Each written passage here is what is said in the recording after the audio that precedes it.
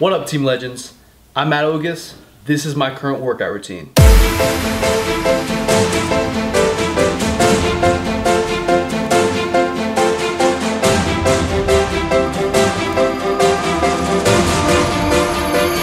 Let's start with the fundamentals of Ogus PHAT, or Ogus FAT for short. First of all, guys, this program is not for beginners. Who is a beginner?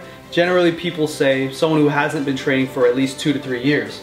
I'll also add it, beginner could be someone who hasn't completely milked out linear gains on a full body 2 to 3 times per week kind of program.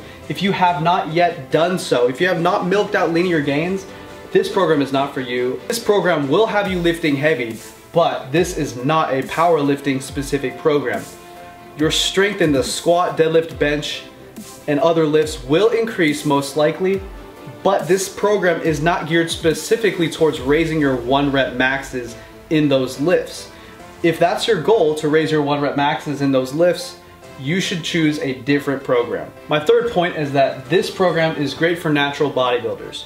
Compared to a lower frequency Monday through Friday program, at least theoretically and on paper, this program or higher frequency will be greater in yielding results for the natural bodybuilder. Lastly, this program is great whether cutting or bulking or even at maintenance calories. It doesn't necessarily matter.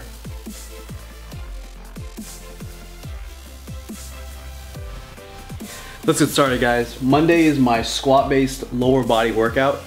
Tuesday is my heavy upper body workout. Wednesday is off. Thursday is my deadlift-based lower body workout. Friday, push. Saturday, pull. Wednesday and Sunday are off. And as you can see here, I wrote yoga for Tuesday, which I like to do on Tuesday nights, and I also do my yoga on Saturday nights, both after pull workouts and usually just before an off day. Pretty much on every day I try to do a little bit of foam rolling, especially for my back, my quads, my hams, legs in general, and a little bit of lacrosse ball, soft tissue work as well. But as you can see, yoga twice a week, 5 workouts a week, 2 rest days a week, and a little bit of foam rolling every single day if I have the time to do that. Next, let's go over which exercises I'm doing for each workout. But first, check out this new Gymshark stringer. Pretty cool. Link in the description box if you want to check out Gymshark's online store. Check it out. My Monday workout starts off with high bar squats. I like to alternate week to week with heavier squats and hypertrophy squats. So my heavy squat week will have 3 to 5 rep sets, 3 to 5 sets. And then my lighter squat week will have 3 to 5 sets of 8 to 10 reps. I simply go back and forth.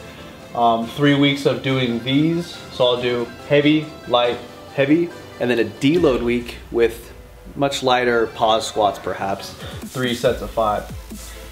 Stiff leg deadlifts. Currently I'm doing around 8 to 10 sets of 5 reps per set on the stiff leg deadlift.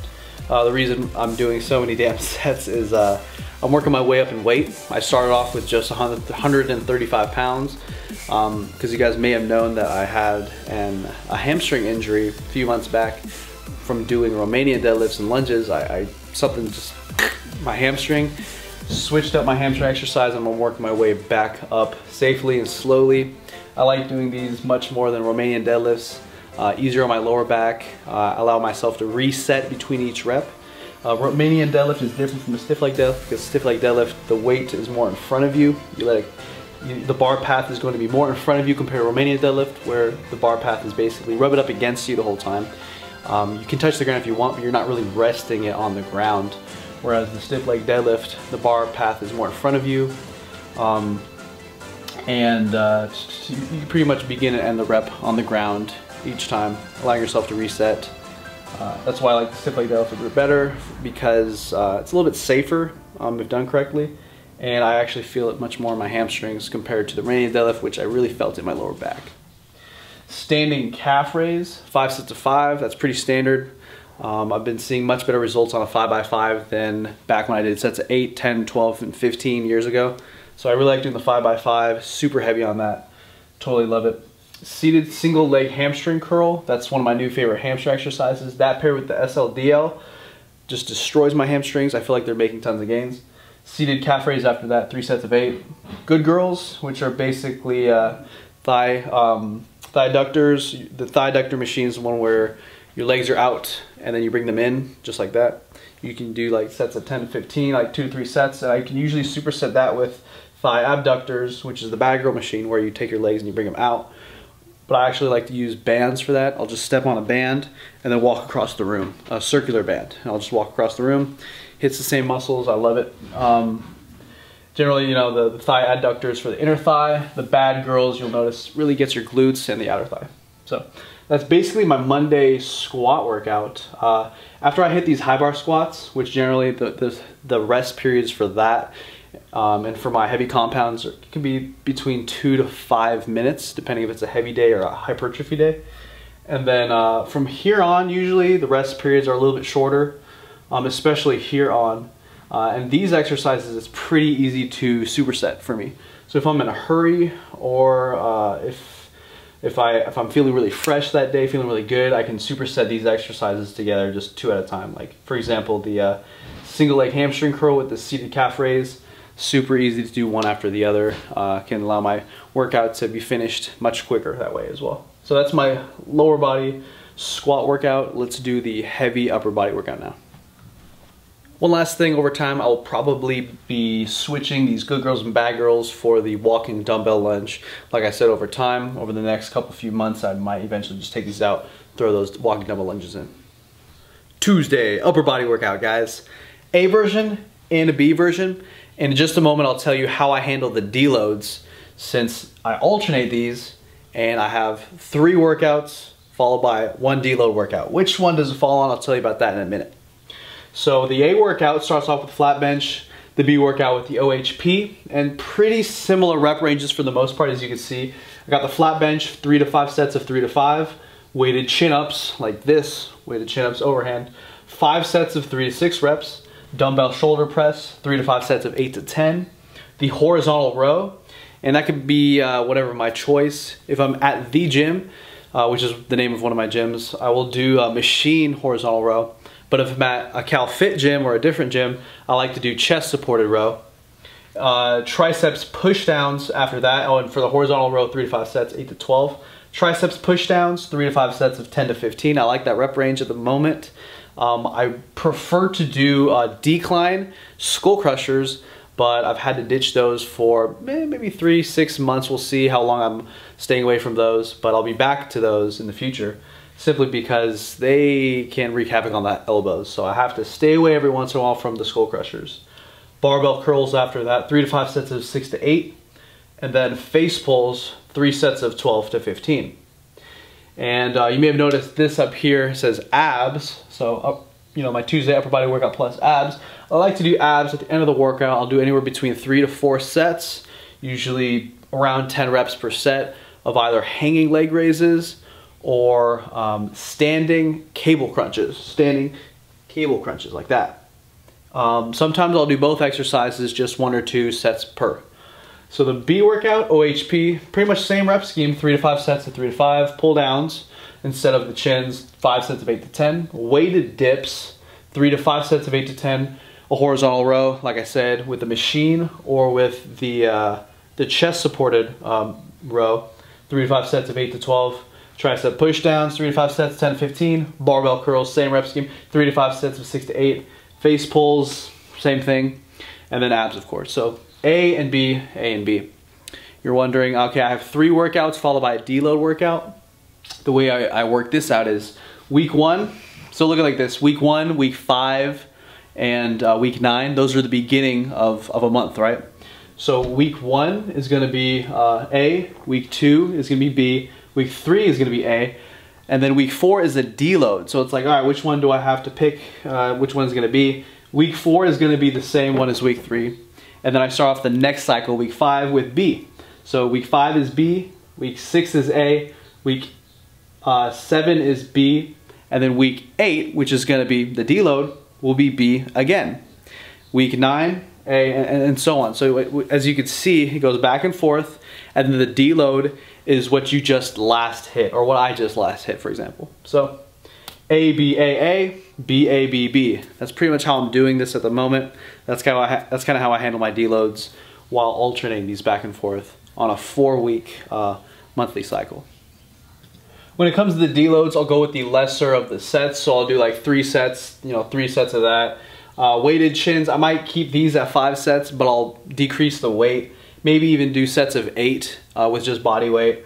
Dumbbell shoulder press, I'll drop it down to 3 sets, drop the weight. Pretty much drop the sets and the weight of pretty much everything here.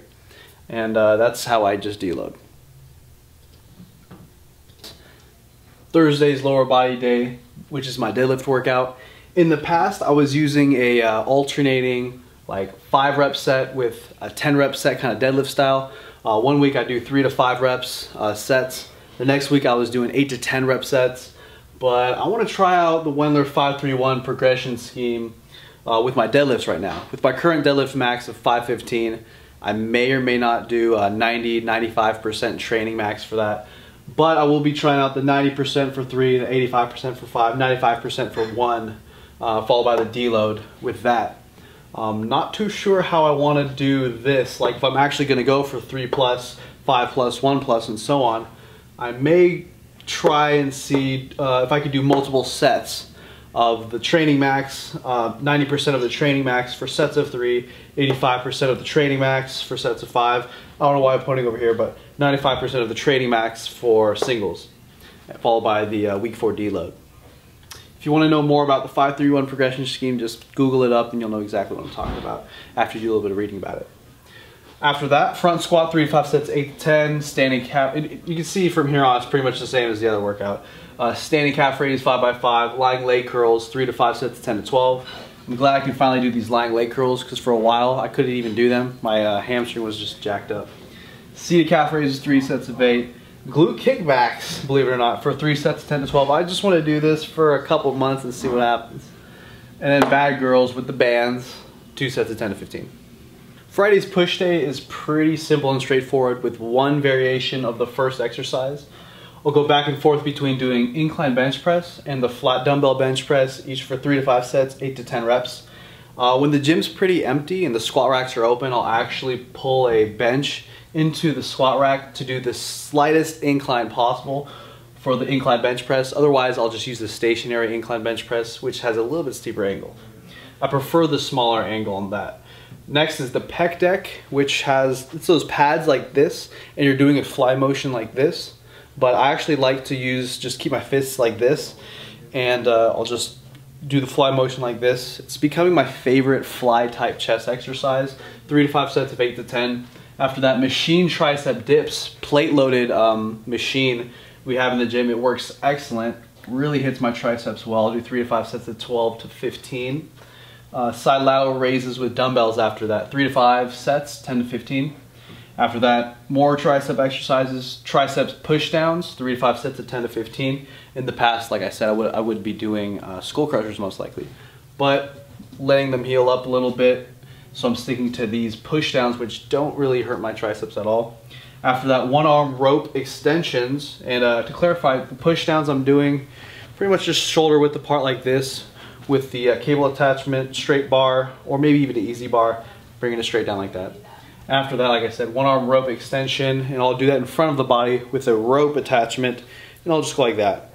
Really simple, 2 to 3 sets of that one. And then abs. It could be 2, 3, or 4 sets of abs, maybe 1 exercise, maybe 2, but like I said, standing cable crunches and or hanging leg raises for abs. That's my push day. On to the last workout day of the week, Saturday's pull day. Last but not least, guys, we have Saturday's pull day. Same thing with the push day. We have an A workout in, no, fuck, back up. Saturday's workout, pull workout. I like this one because usually there's not too many people at the gym on Saturday. This has the A variation and the B variation workout. They go back and forth, same deload schedule that I told you before. A, B, A, deload A, B, A, B, deload B, and then so on, back and forth, right? A workout starts with the dumbbell row, 3 to 5 sets, 8 to 12. And then the high row, 2 arms at once. It's basically this machine that not too many gyms have. I'm very fortunate that my gym has one. And it's kind of like a diagonal pull like this. It's not exactly a pull down. It's kind of like this diagonal high row, that's what they call it, high row, that you pull at a diagonal angle. There's really not too many other machines that replicate the same exact kind of motion that you get from this special machine. And on this one, you can see that I do it in the one arm variation. But anyways, horizontal row after that, 3 to 5 sets, 8 to 12. That could be a chest supported row or a machine chest supported row. And usually if I'm at one gym, it's one or the other. After that, dumbbell curl, really focusing on getting my pinky up, feeling a lot of the weight on the the outside of my palm right here compared to the inside. When you really feel on the inside, you're getting this this part right here of the arm. And you really feel on this side, you're really working that large head of the bicep. So that's really my big focus. I'm really trying to get those pinkies up when I'm doing these dumbbell curls. 3 to 5 sets of 8 to 10 reps. After that, then I focus on the other side. Rope hammer curl, 3 to 5 sets of 10 to 12 on the cable machine. I'll just do cable hammer curls like that. You might have seen an Instagram video of me doing those. And lastly, standing face pulls. And I forgot to mention the face pulls in the other workout that I told you about. Those are also standing. Standing over grip with the rope.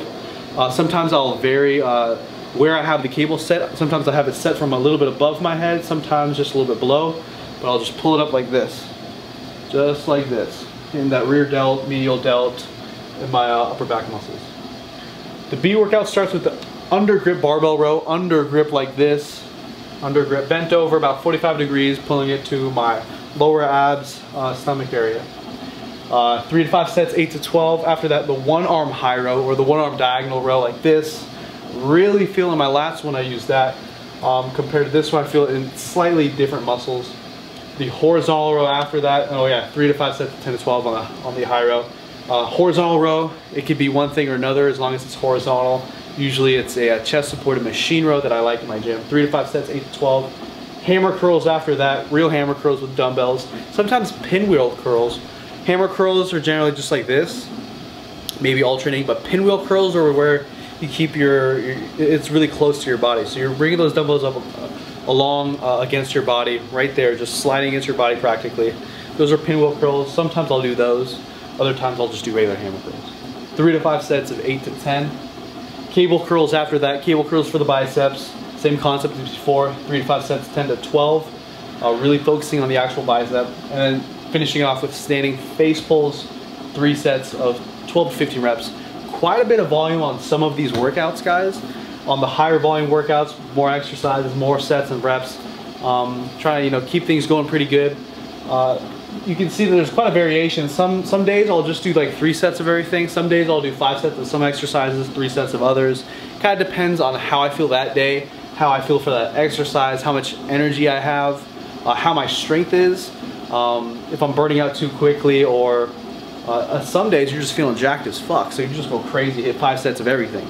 So hopefully those are most of the workouts, but sometimes I give and take. I'll do some sets more of some exercises than others. But that's pretty much my workout schedule, guys. Really hope you enjoyed this video. Sunday is the off day, and like I said, yoga on the days that I work my back, a little bit of foam rolling. I try to do it every day if possible. Some lacrosse ball, mobility work, lacrosse ball, massaging, a little bit of that when I can. And yeah, that's it, guys. Hope you enjoyed it. See ya.